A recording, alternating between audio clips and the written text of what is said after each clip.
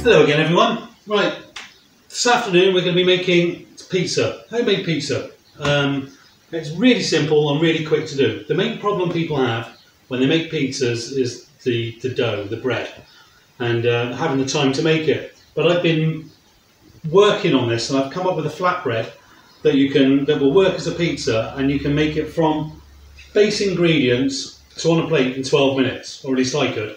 I mean, I'm not saying you should aim for 12 minutes, but it really is that simple because it's not got any yeast in it. So it's basically a case of quickly banging it through the oven after being in the pan, and it's done, 12 minutes. Right, we're going to start with self-raising flour, okay? 100 grams. So we want 100 grams of self-raising flour, to which I'm going to add about 1/4 teaspoon of baking powder. It just gives it a little bit more.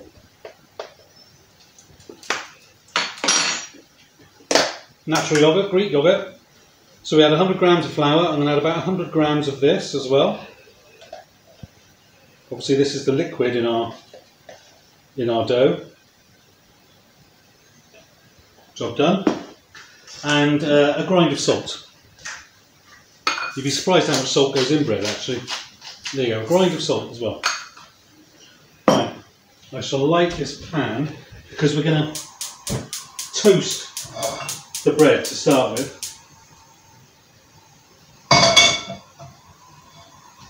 Okay, right, so I've got ingredients here and I'm just going to incorporate them in together like this. This will be enough for two, probably 6-inch pizzas. And it's all coming together now.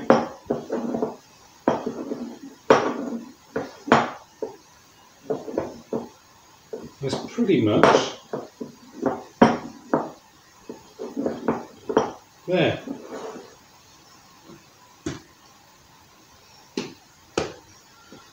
Right. I have to wind that back. I said 2 6-inch pizzas. What I meant was 1 6-inch pizza. Okay, a little bit of flour down on the worktop.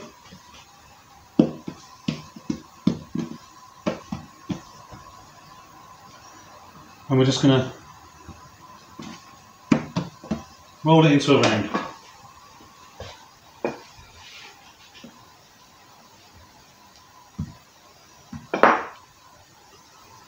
And that is the base.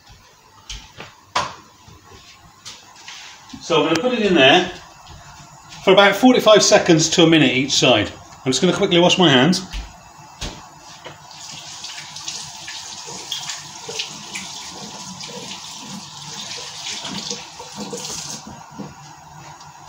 Right, I'm back.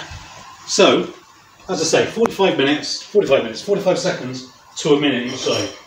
Right, tomato sauce. So I've got some garlic. So we just want a little bit of garlic. You can use the dried garlic granules. They're perfectly acceptable. You're probably going to need about half a clove. So you can use the side of your knife and just crush it down to a paste with a bit of salt. It helps to mash it down to a pulp. I haven't, but that's it, just a bit of garlic. And this is just a straightforward pizza sauce. Oregano, I've got oregano here. You can use mixed herbs. If you've got fresh in the garden, even better. But it's not essential. And a good lug, probably a tablespoon of tomato puree into there. Okay, and that's that. I'm just going to check the bread now. Let's go over and check the bread. Yes, you can feel it. You can't feel it, but it's fluffing. So I shall just get a slice so that I can turn it over.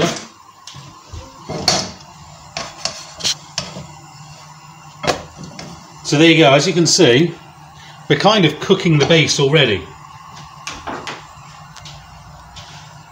Now to my tomato mix, I'm going to add a splash of water. I just want to let it down a bit. Okay, so that was probably about 15-20 mil. It just loosens it up a bit. Makes it easier to spread onto the pizza. Oh, and also I've got the oven heated to 230 degrees. Very hot oven.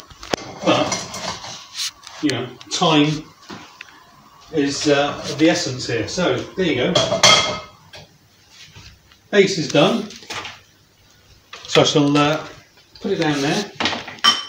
Turn it over actually, let's do it on that side. There you go. So the base is not quite cooked yet, but it's also not far off. So, what we don't want, which is why we've got the oven so hot, we don't want it to dry out. So, there's our base, ready to go. Cheddar cheese, because let's be honest, that's what's normally to hand in your fridge, is cheddar cheese. You can put mozzarella on, you can do whatever you like, it's your pizza.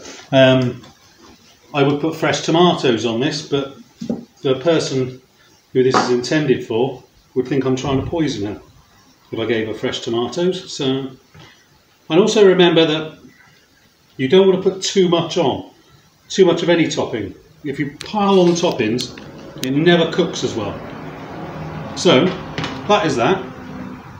Ready to go in the oven. Goes in for 6 minutes. Okay, 220, 230. This is on 230. 6 minutes, and that'll be done. See you in 6 minutes. Right, 6 minutes have passed. Now it's time for the big reveal. There you go. Move it up onto there.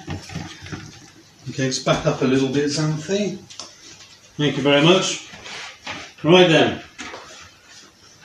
Over we go. And we'll cut it into wedges. Let's have a look, see what it's like.